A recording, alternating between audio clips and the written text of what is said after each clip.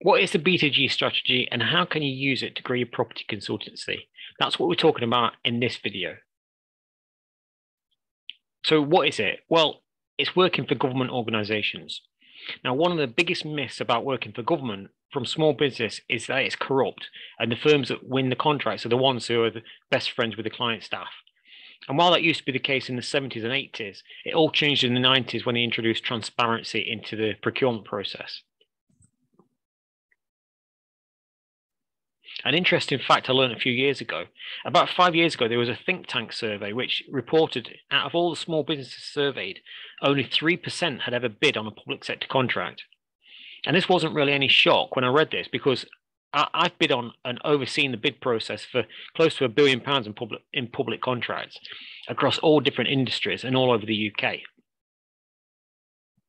And normally it's the same 3 or 4 companies you're competing against on each tender. And I know that because every time you submit a tender, after it's been awarded, they'll send out a list of the companies that tendered for that contract.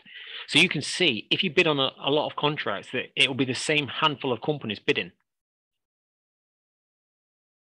The size and scope of these contracts also varies a lot. The largest I've been involved with was worth 200 million, but the smallest contracts start from about 10,000. Anything smaller than that is normally dealt with directly by the operator of the building, such as if it's a school, the headmaster will have a small budget for buying smaller items or services that are low value like that. The public sector spend around 242 billion on contracts every year in the UK. And the government set a target that at least 1/3 of those contracts should go to small and medium-sized businesses. We've used this strategy to grow our own businesses massively, but let me ask you a question. Take your average size contract and multiply it by 5. How much of an impact would that have on your business if you could win just 3 or 4 of these contracts every year? So let's take a look at how a property consultant could use this strategy to grow your business. So at the moment, you as a business provide a service. It doesn't matter whether that service is to provide cleaning services, provide temporary staff, or provide entertainment and events. The public sector is no different to any other client. The only difference is their contracts are much bigger than most clients because they have a much larger demand. So the first thing to do is package up what you already do and think about how the various public sector organizations would make use of that service. And every business is going to be slightly different.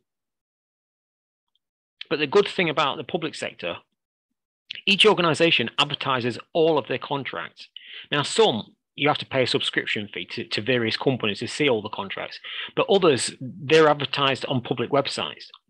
You can see in this screenshot that I took from one organization, there's currently almost 9,000 contracts being tendered. And these will be advertised for about 6 weeks, and then they'll be replaced by new ones.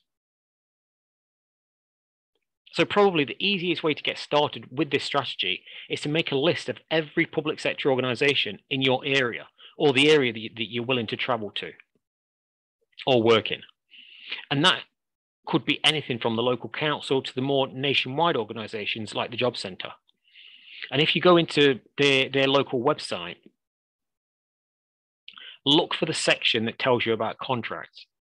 On there, you'll see a list of contracts that's being tendered either now or in the near future, or they'll tell you where they advertise them. From there, it's just a case of filling in the paperwork and going through the tender process. Now, there's some advanced strategies that you can use to win these contracts that we've used to win an average 89% of the tenders that we submitted. But essentially, that's how you use a B2G strategy to grow your property consultancy.